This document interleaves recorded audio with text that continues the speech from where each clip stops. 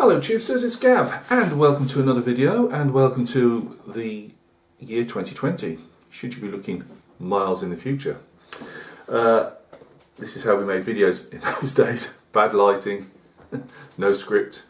You've seen the title. Yes, Gav has got round to beginning the Sea Fury from Airfix, the 1 in 48 scale, and I'm also using this from Sam Publications as my reference guide. This is what kits cost me a fortune because I always then have to have the excuse of going out and getting a book.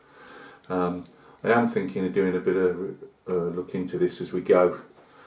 I do worry about copyright, but at the same time everybody else seems to do it and nothing gets said. And also I'm pumping these books because these are absolutely fantastic. You cannot go wrong with a Sam Publication book of whatever aircraft, you know, that I've got probably 5 at the moment, this being the latest one. This one cost me, I got it on eBay, cost me slightly more but a lot less than I would have got it original price, but yeah, we'll have a look at that in a moment. So join me down at the bench and we'll have it. I've got absolutely hardly anything done. Usual story background to this. I was painting naps from about 10 o'clock in the morning yesterday till about 9 in the evening with lunch breaks, and I do allow myself those. And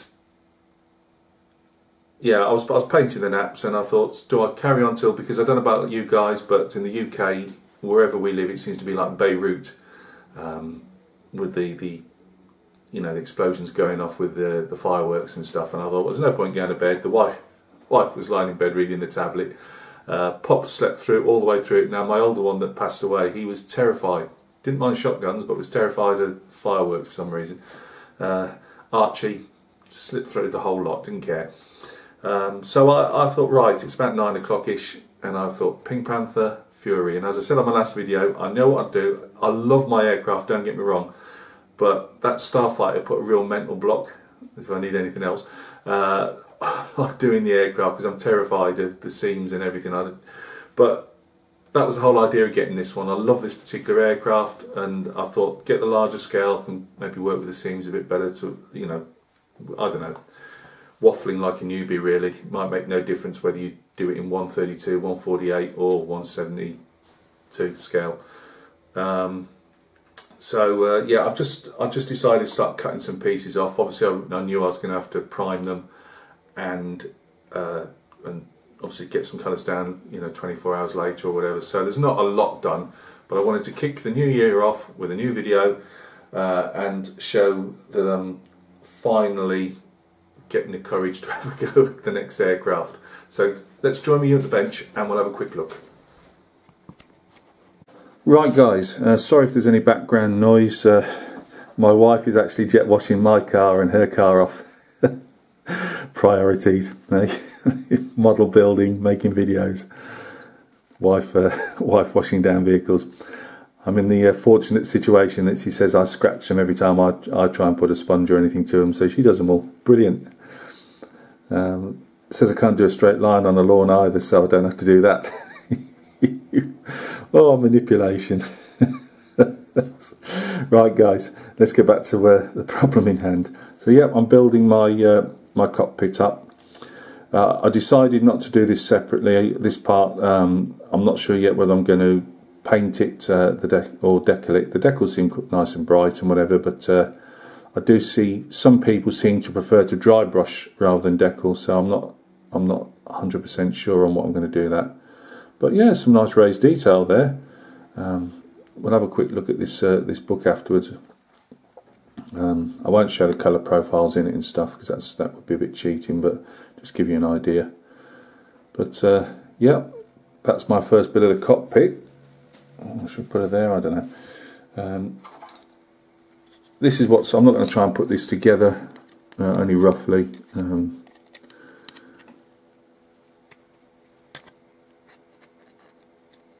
But it's obviously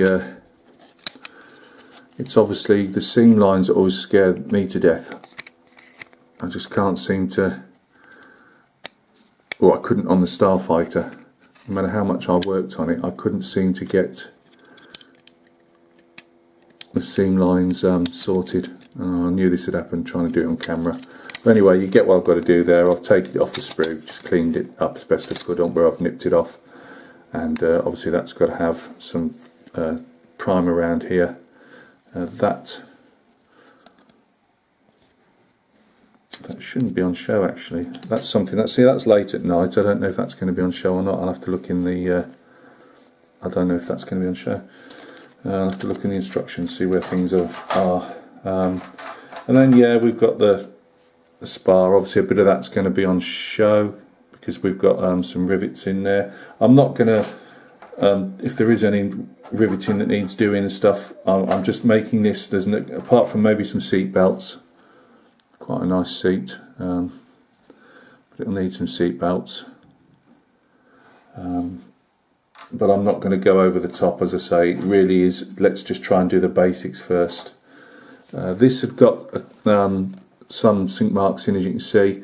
I thought I'm not going to be a masochist. When I did a dry fit, they're not on show at all, so cleaning one up the corner. But these two whoppers were, so I filled those last night and given them a sand. I mean, it looks like though. I've used a smooth one on, although I can see a bit of a ridge there, so I shall have to have another go on that before I start painting them.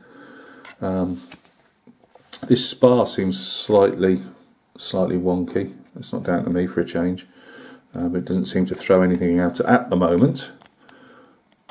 There seems to be quite nice fitment, as in getting you to put it where they want you to. So yeah. Gav says that, and there's that one sticking out if you look underneath, but I don't know, is that on show or isn't it? And that's really what I've done, apart from a couple of other little pieces that make the cockpit tub up. I've got a question for you guys as well. I bought this the other day with some paints that I was getting for the Merkava, and Sausage Fingers Gav managed to order 2 of them. So, to tell you. Now, as you can see here, that's what it says on the thing, and it says use their extreme cleaner.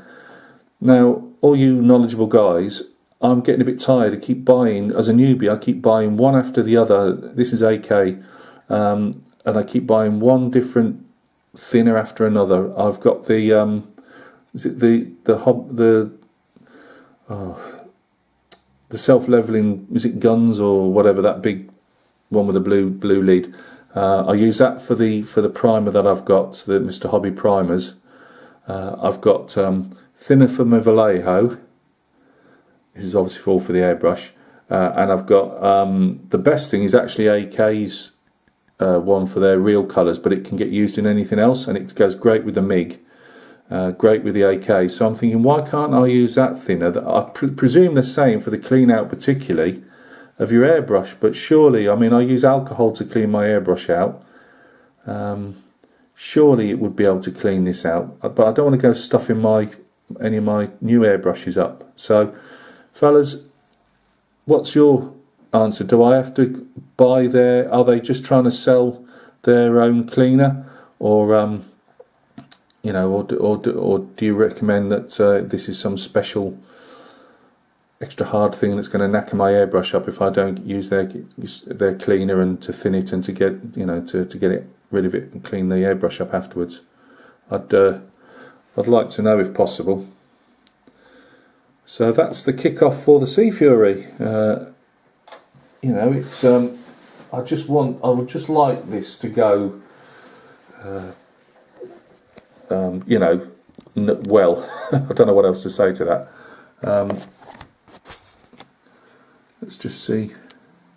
No. But no, you can see by this, it's a fantastic book. I'm not going to go delving deep into it. I just want to show you a couple of things. See, we've got original black and white artwork, photographs, colour. And there we go. And I'm using this purely as an advertisement for Sam Publications, because I think this stuff is absolutely, their books are absolutely fantastic. They come in thinner and thicker versions depending on what they need to say about the aircraft. We'll be filling you a few bits of knowledge about the Sea Fury as we go in future videos. I have started writing it down because I'm sure you're all interested. No, can't recommend these reference books enough. If you've got a project, you know, that you're prepared. You know, if you know there's a particular aircraft you want, you know, to have one of these in your inventory, whatever it is, you know, you can't go wrong. So guys, thanks a lot for stopping by on this this first video. We will see each other, I presume, in the next week or two with an update on this. I've got the regiment, they're not base, but the regiment of 18mm Prussians, that commanding officer that I'd left out by mistake, all that's done, so we'll have a video on them in the next couple of days. I've got an Italian Dragoon regiment. I might be able to show them both at the same time. I'm going to have to, after I finish painting this, priming this aircraft, and the Schwimmwagens getting painted as well in a minute. We'll see some 18mm Italian Dragoons as well. So take care of yourself, guys. Once again, hope 2020 is going to be fortunate for you.